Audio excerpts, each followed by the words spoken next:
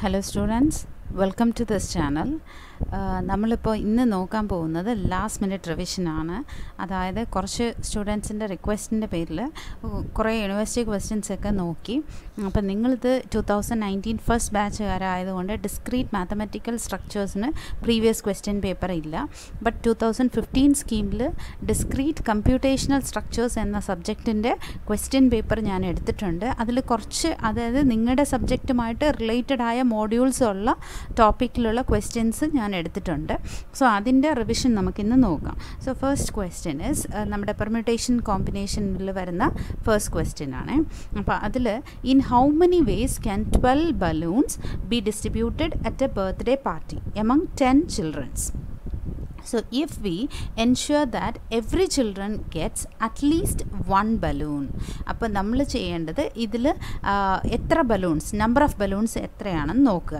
So how many number of balloons are here? It is equal to 12. അതാദ്യം ഉറപ്പുവരുത്തുക. Next one, number of children's. So how many number of children's are here? That is equal to 10. അതായത് 12 ബലൂൺസിനെ നമ്മൾ 10 ചിൽഡ്രൻസിന് distribute ചെയ്യണം. അപ്പോൾ make sure that at least 1 children, അതായത് every children get at least 1 balloon. അപ്പോൾ എല്ലാവർക്കും ആദ്യം ഓരോന്ന് വീതം നമുക്ക് ഡിസ്ട്രിബ്യൂട്ട് ചെയ്യാം. എന്നിട്ട് ബാക്കി വരുന്നത് എത്രയാണെന്ന് നോക്കാം. അപ്പോൾ ടോട്ടലി 10 ബലൂൺസ് ആണ് നമ്മുടെ കയ്യിലുള്ളത്. അപ്പോൾ 12 ബലൂൺസ്. ആ 12 ബലൂൺസിൽ 10 നമ്മളിവിടെ ഡിസ്ട്രിബ്യൂട്ട് ചെയ്ത് കഴിഞ്ഞാൽ remaining how many balloons will be here? Remaining, it is left over with 12 minus 10, which is equal to 2 balloons. അപ്പോൾ നമുക്ക് ഇത് ഡിസ്ട്രിബ്യൂട്ട് ചെയ്യാൻ എങ്ങനെയാണ് നമ്മളിത് ഡിസ്ട്രിബ്യൂട്ട് ചെയ്യുന്നത്? അതായത് we all know that a formula of n plus r minus 1 cr, ഈ ഫോർമുലയാണ് നമ്മൾ ഉപയോഗിക്കേണ്ടത്. അതായത് n is equal to 10, number of childrens is equal to 10. പിന്നെ നമ്മൾ ഡിസ്ട്രിബ്യൂട്ട് ചെയ്യേണ്ടതാണ് ഇത്രയും പേര്. നമ്മുടെ കയ്യിലുള്ള ഓബ്ജക്റ്റ്, അതായത് ബലൂൺ എന്ന് പറയുന്നത് 2. So r is equal to 2. So therefore number of ways of distributing this 2 balloons, number of ways of distributing 2 balloons among 10 children is equal to, the formula is n plus r minus 1 cr, that is equal to 10 plus 2 minus 1 c2, which is equal to 11c2. 11c2 means 11 into 10 divided by 2 into 1. ഇത് ഒരു short മെത്തേഡാണ്. അങ്ങനെ 2 times ആകുമ്പോൾ 11 into 2 10 divided by 2 into 1 എന്ന് എഴുതാവുന്നതാണ്. അപ്പോൾ നമുക്കിതിൽ cancel ചെയ്യാം. അതല്ല എങ്കിൽ we all know that ncr is equal to n factorial divided by n minus r factorial into r factorial. You can use the calculator to find the value of 11c2, that is equal to 55 ways. So totally how many number of ways are here? Totally we are having 55 ways to distribute this 2 balloons among the 10 children. Now the next question, how many permutations can be made with the letters of the word Mississippi taken all together, and also how many of these will be vowels occupying the even places? So ഇതാണ് നമ്മുടെ question. ഇതിൽ തന്നിരിക്കുന്ന word എന്ന് പറയുന്നത് MISSISSIPPI. അപ്പം നമുക്ക് ഇതിൽ repetition വരുന്ന ലെറ്റേഴ്സൊക്കെ നമുക്കൊന്ന് സെപ്പറേറ്റ് ചെയ്യാം. ആദ്യം M, then I, distinct letters distinct ആയിട്ട് എഴുതുക. S, അടുത്ത ലെറ്റർ S റെപ്പറ്റീഷൻ വരുന്നുണ്ട്, അപ്പോൾ താഴെ എഴുതുക. I, വീണ്ടും റെപ്പറ്റീഷൻ, സോ ഇവിടെ എഴുതുക. വീണ്ടും S, സോ ഇതിൻ്റെ താഴെ എഴുതുക. വീണ്ടും S, അതിൻ്റെ താഴെ എഴുതുക. വീണ്ടും I, then P, again P, again I. So I write like this. So now total number of letters is equal to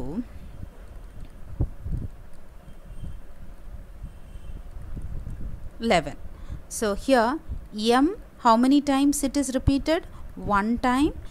I, it is repeated 4 times, and S, it is repeated 4 times, and P is repeated 4 times. So therefore the number of ways, it is ഇതിൽ രണ്ട് choice വരുന്നുണ്ട്. ഒരെണ്ണം taken all together, പിന്നെ ഒരെണ്ണം the vowels occupying the even places എന്ന് പറഞ്ഞിട്ട് ചോദിച്ചിട്ടുണ്ട്. അപ്പോൾ നമുക്ക് ഇതിനകത്ത് വരേണ്ട ലെറ്റേഴ്സ്, അതായത് total number of ways is equal to, നമ്മളിത് permutation കോമ്പിനേഷനിലെ ഫോർമുലയാണ്. So total number of ways is equal to, നമുക്കറിയാവുന്ന formula n factorial divided by n1 factorial into n2 factorial into etcetera nk factorial. That is equal to 11 factorial divided by first 1 factorial into 4 factorial into 4 factorial into 2 factorial. So this is the answer. നമുക്കിത് കാൽക്കുലേറ്ററിൽ നിങ്ങൾക്ക് calculate ചെയ്താൽ നിങ്ങൾക്ക് മനസ്സിലാവും 11 factorial by 4 factorial into 4 factorial into 2 factorial, which is equal to 34,650 ways. So total number of ways എത്രയാണ്? 34,650 ways. Now here it is asked here, how many of these will be vowels occupying the even places? അപ്പോൾ totally 11 letters are there. അതിൽ even places എത്രയാണ്, odd places എത്രയാണെന്ന് നമുക്ക് നോക്കാം. So totally 11 places. ഇതിൽ നിന്ന് നമുക്ക് വേണ്ടത് എത്രയാണെന്നുള്ളതാണ് നമ്മൾ നോക്കേണ്ടത്. അതായത് ഈവൻ പ്ലേസസ് എത്രയാണ്. See here the even places R 2, 4, 6, 8, 10. അപ്പോൾ total number of even places എത്രയാണ് വരുന്നത്? You can count the values. Total number of even places, അതായത് എത്ര ഓക്കുപ്പൈഡ് സ്പേസസ് ഉണ്ട് എന്നാണ് നമ്മൾ നോക്കേണ്ടത്. Total number of even places is equal to 5. But how many letter, അതായത് how many of these vowels will be ഓക്കുപ്പൈങ് the even letter. അപ്പോൾ ഇതിൽ വരുന്ന വവൽ ലെറ്റർ ഏതാണ്? നമുക്കിവിടെ വരുന്ന വവൽ ലെറ്റർ ഒരെണ്ണം മാത്രമേ വരുന്നുള്ളൂ, അതായത് the letter is I. It is I. So now here ഈ I എന്ന പ്ലേസ് നമുക്ക് എത്ര സ്പേസ് വരുന്നുണ്ട്? I ഓക്കുപ്പൈ ചെയ്യാൻ എത്ര സ്പേസ് വേണം? We need how many spaces? 4 space. So totally we are having 5 even places, but we are having I എന്ന letter, അതായത് we are having I that need 4 spaces, അതായത് 4 even letter space നമുക്ക് വേണം fill ചെയ്യാനായി. Totally നമ്മുടെ കയ്യിലുള്ളത് 5 ആണ്. Out of the 5 we need 4 spaces. അതായത് ഇതിൻ്റെ പെർമ്യൂട്ടേഷൻ എന്ന് പറയുന്നത് 5C4. Isn't it? So this is the permutation for this letter I. For the selection of I, if the permutation is 5C, the selection of letters is 5C4. And also one more thing is, we have to arrange the remaining letters also. ഇപ്പം നമ്മൾ ബാക്കിയുള്ള ലെറ്റേഴ്സിനെല്ലാം നമ്മളിപ്പോൾ arrange ചെയ്യണം, അതായത് നമ്മുടെ കയ്യിലുള്ള remaining letters. So what are the remaining letters here?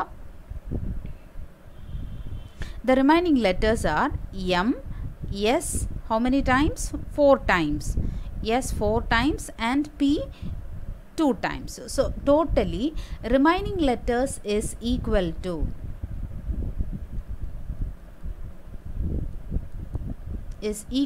7. ഇപ്പോൾ ഇത് അറേഞ്ച് ചെയ്യാനുള്ള പെർമ്യൂട്ടേഷൻ എത്രയാണ്? അതായത് ഞാൻ നേരത്തെ പറഞ്ഞു നമ്മുടെ ഐ ലെറ്റർ അറേഞ്ച് ചെയ്യാൻ 5 സ്പേസസ് ഉണ്ട്, പക്ഷേ ഐ നമുക്ക് 4 ലെറ്റേഴ്സേ ഉള്ളൂ. അപ്പോൾ ആ 5ൽ നിന്ന് നമ്മൾ 4 സ്പേസ് എടുത്ത് നമ്മൾ ഫില്ല് ചെയ്യുന്നു. അപ്പോൾ the total number of ways of filling the letter I is 5C4. ഇനി നമുക്ക് വേണ്ടത്, അതായത് ബാക്കിയുള്ള 7 ലെറ്റേഴ്സ് നമുക്ക് അറേഞ്ച് ചെയ്യണം. ഇതിൻ്റെ പെർമ്യൂട്ടേഷൻ എന്ന് പറയുന്നത് എന്താണ്? ദാറ്റ് ഇസ് ഓൾസോ, ഇവിടെ നമുക്ക് റെപ്പറ്റീഷൻ വരുന്നുണ്ട്, എസ് റിപ്പീറ്റ് ആവുന്നുണ്ട്. സോ അതിൻ്റെ പെർമ്യൂട്ടേഷൻ എന്ന് പറയുന്നത് 7 factorial divided by 1 factorial into 4 factorial into 2 factorial. So then what is the total number of ways of arranging the letters? All the letters, എല്ലാ ലെറ്റേഴ്സിനെയും arrange ചെയ്യുന്നത് എങ്ങനെയാണ്? അപ്പോൾ ടോട്ടൽ നമ്പർ ഓഫ് വേസ് എന്ന് പറയുമ്പോൾ ഈ 2 വേസും കൂടെ നമുക്ക്, അതായത് both even has to happen simultaneously. അപ്പോൾ നമ്മൾ റൂൾ ഓഫ് പ്രോഡക്റ്റ് ആണ് നമ്മൾ യൂസ് ചെയ്യേണ്ടത്. So the total number of ways of arranging the letters is 7 factorial by 4 factorial into 2 factorial into 5C4. That means by using the rule of product, because rule of product, why we are using here, both the event has to happen simultaneously, so we have to apply both the conditions. So we are taking here product. So therefore first, when you arrange the first letter I, means there are 5 spaces, we need 4 letters to arrange. That means the letters are, number of ways is 5C4. Now here remaining it, we are remained with 7 letters, so there also repetition occurs, which means the number of ways of arranging these 7 letters are 7 factorial by 4 factorial into 2 factorial. Therefore the total number of ways is equal to 7 factorial by 4 factorial into 2 factorial into 5C4, that is equal to 105 into 5, which is equal to 525 is the required answer. Now the next question is from the module 5. We have taken a question.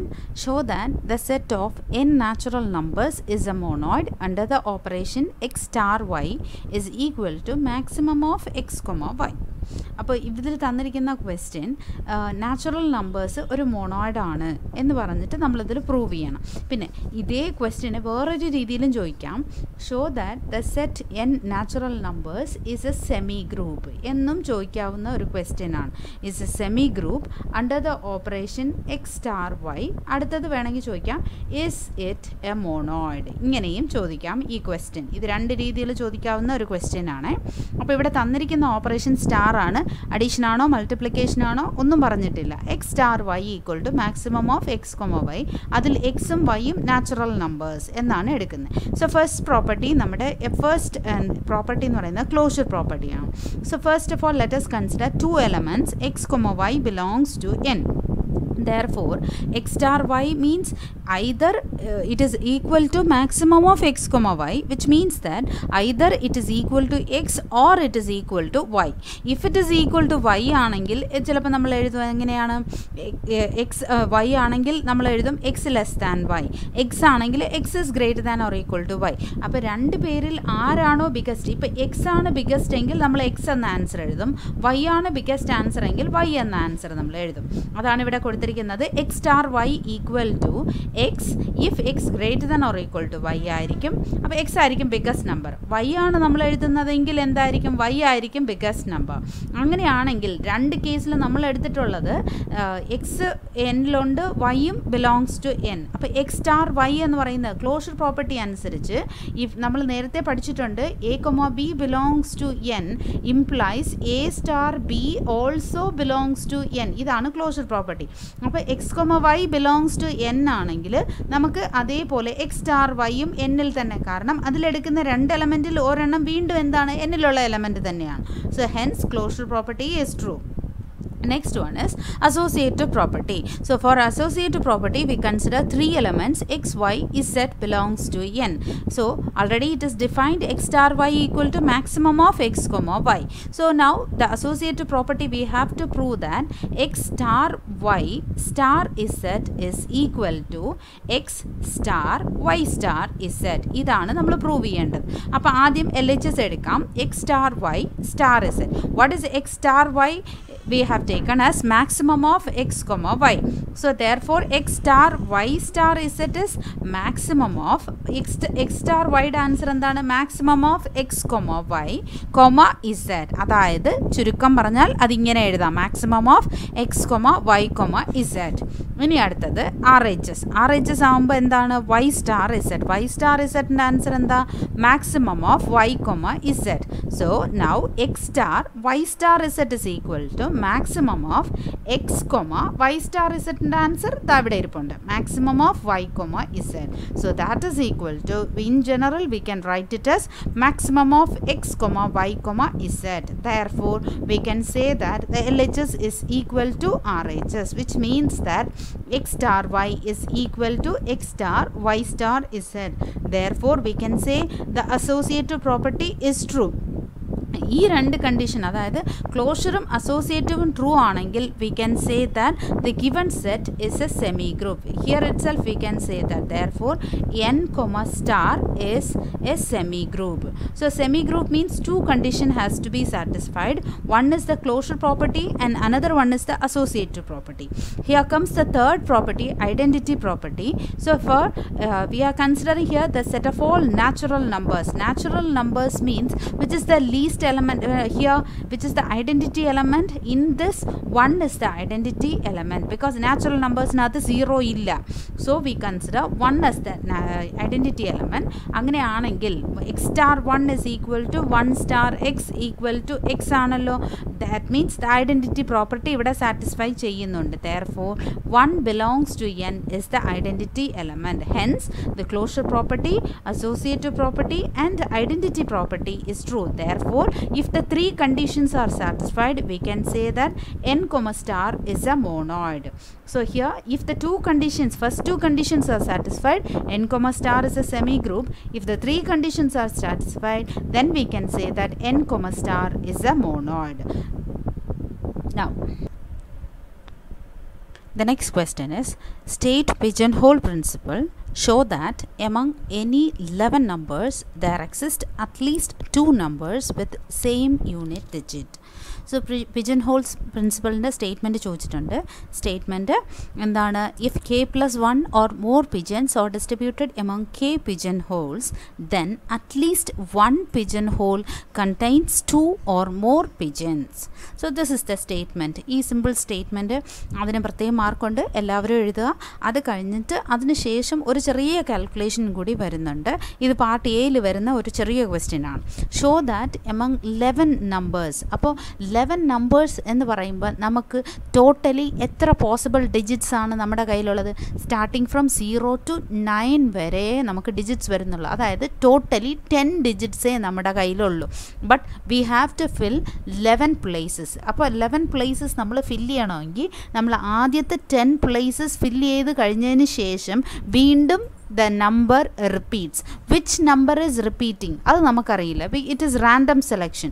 അങ്ങനെയാണെങ്കിൽ the total number of ways is equal to the seal operator. This notation, അതാണ് ഈ notation മറക്കരുത്. This is the seal operator. So therefore the seal operator of 11 divided by 10, which is equal to the seal operator of 1.1, which is equal to 2.